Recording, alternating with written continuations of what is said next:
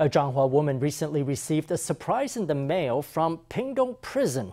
10 inmates sent an envelope filled with money orders to help cover her son's medical bills. Her son was the victim in a high-profile case of workplace abuse in 2020. When the inmates learned of his ordeal, they decided to pool their prison earnings, coming up with 16,000 NT to help. 10 money orders in denominations from 1,000 to 3,000 NT for a total sum of 16,000 NT. A woman received them by registered mail at her home in Changhua County. She was at a loss at first. After examining the mail closely, she found a handwritten letter from 10 inmates at Pingtung Prison. They had pooled their prison earnings to express their care and concern for her family. The woman could barely hold back tears as she read their words. They wanted to show they cared about what happened to my son. It feels very good that they care about us so much. I'm very grateful for their kindness.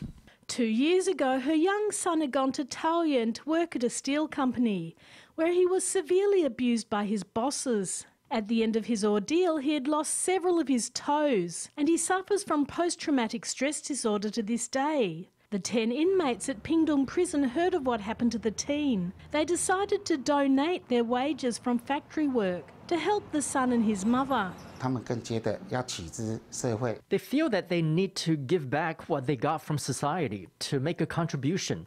So over these past 3 years, they have been quietly engaged in acts of kindness.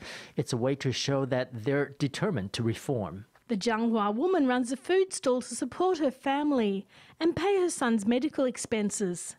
She says the donation comes at a time of need and that she's grateful for the kindness. Since the inmates began donating their wages 3 years ago, they have given more than 300,000 NT to others. Although they all committed crimes that have put them in prison, they're keen to give back to society and chart a new path forward.